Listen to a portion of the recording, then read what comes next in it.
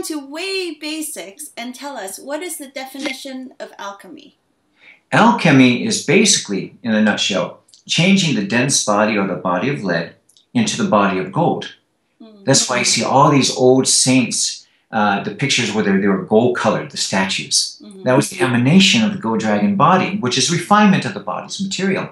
While in other traditions, it took the color of alabaster, like Guan Yin. You see, she's always in white. Well, you know, and gold dragon body, well, one can become transparent, as Khan, my student, does, or one can emanate the light.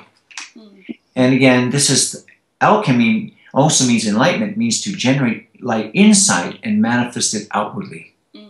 In regular enlightenment, there's Buddhist enlightenment, scholarly enlightenment, enlightenment of universe inside, universe outside. There's just a lot of different philosophies. You know, some are very simple, some are very, you know, sophisticated. Like if you're in Tibet, you got a lot of tankas and visualizations within visualizations. And for most people, it's very difficult. But I prefer, you know, when I designed Kunlun, I was spent 2 years on a mountain in Taos, New Mexico, on the reservation in the Taos Pueblo. I designed this so that it was simple for the people in the West, where we say the path of no more learning. You don't have to search for teachings anymore. And through this simplicity of the Kunlun practice with dedicated enough practice that you feel everybody has the capacity to attain this. Basically, we're talking about materialization and dematerialization. Well, that's just one aspect. There are 72 natural abilities that go with any real lineage. That's a side effect. That means that you have something that's workable. That, you know, one master, it has passed on from one living master to another. Not by looking at somebody's picture who's died. You know, don't work that way. You have to have the lineage transferred. And when you have the real thing, the body manifests these things, which there are 72 different skills, which you call siddhis in the other traditions. 36 positive, 36 negative. You know, then those are divided into 9 sections with 4 variations each. So, you know, in our tradition, I incorporate a lot of alchemy.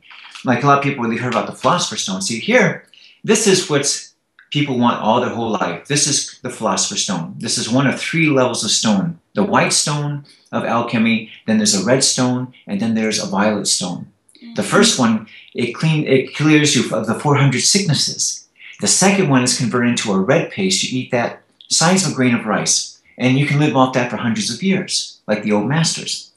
Then the third one converts base metals into gold for 100 years, but then it converts back over to its normal state after 100 years.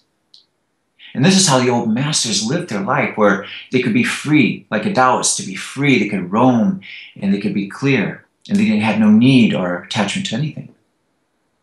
Wow. What a life we could create on this planet for everybody to have access to this freedom.